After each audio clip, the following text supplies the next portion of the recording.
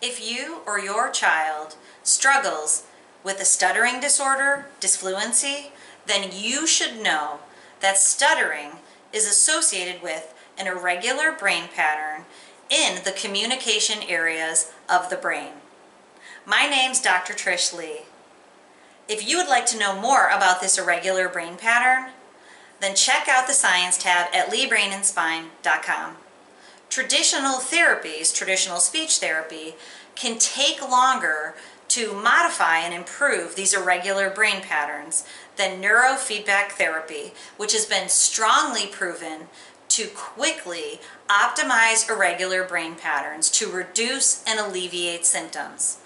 This slow brain activity in the communication areas creates the challenges of stuttering. So for example, the thoughts that are being produced as language to come out as the motor programs for speech can get bogged down by slow brain activity.